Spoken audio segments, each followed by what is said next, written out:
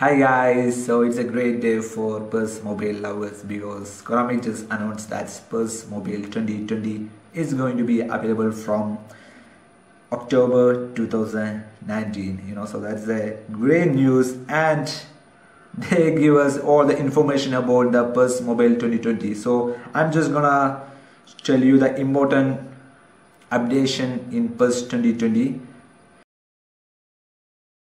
First of all, in PES 2019, there were three types of players in the game, right? In the base player, the feature player, and the legend player. But in 2019, PES 2019, there is a new category of player will be added, and it is called the carryover player. What is carryover player? When the PES 2020 mobile updates goes live, all base players and features players that you owned in PES 2019 will automatically be converted to carryover players. So that means the players that you have now is actually the carryover players in PES 2020. And the appearance, position, skills, tactics and other player data of carryover players will be the same as that of a base player.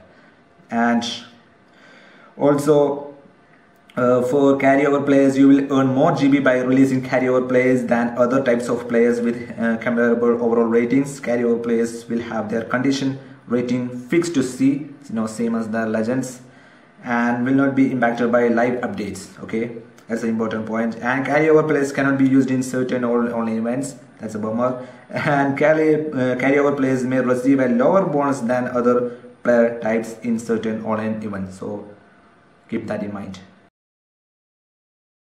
And of course guys, ever since the feature players introduced, everybody keep asking the same question, are they going to be in PES 2020? They also answered that if a feature player you obtained in PES 2019 is included in PES 2020, his player data will be updated to data from September 2019, and he will be automatically converted into a carryover player when the update goes live. So feature player is a good thing guys. So basically, for example, if you have a featured Mbappe in 2020, he will become a carryover Mbappe. So that's a great news guys. So that's a great news. And if a future players you obtain in PES 2019 is not included in PES 2020, he will be exchanged for a random base player of the same rarity and registered position from those featured in PES 2020, and you will not be able to select the players that you received to this exchange mechanic. So they just basically give whatever they want. Okay, so basically guys, all the players who didn't pick feature players or converted to traders, I feel for you guys. Konami just tricked you. And the other important change in PES 20 mobile is the player levels and overall ratings. In PES 2019, level 30 represented the baseline 11 performance for all players in the game. You know that, right? And since most players in PES are signed at level 1, the baseline base to 1130 meant you were tasked to the leveling a weaker version of each player until they reach their true potential at level 30, right? You have to train them, to at least, to reach their true potential to level 30. And in PES 2020, the baseline level of performance for players will be changed to level 1. Okay, if you get a player, you will always in that true potential. And yeah, that's what it is saying, ensuring that all players perform their true potential from the moment you sign them. That's a great thing, right? And you will still be able to improve their performance by leveling them beyond their baseline, thereby increasing their stats and overall ratings. And this new change simply means that when you sign a player, he will start playing as true of himself. No assembly required. That's a great thing, right? Konami here is saying that everything will be announced on the official website in late September 2019, and any player, scout or manager that falls under this category will no longer be obtainable from the date of the announcement. So only 1 month to go, man.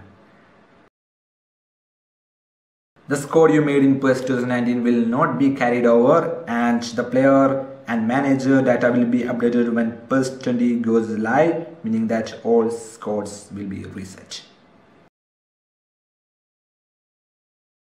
Yes, but you will have a limited time to do so, and please note that The players signable by each agent may differ depending on when you use them, so be sure to check the list of available players before using your agents. Sadly, no. The effect of new player skills items and position boost item used in PES 2019 players will be nullified by the update.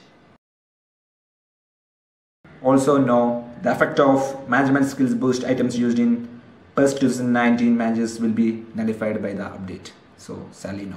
So guys, these are the main updates for PES 20 mobile, and personally I can't wait for it. It's going to be awesome. I hope it's going to be awesome. And that's it guys. Thank you for watching the video, and see you guys on the next one.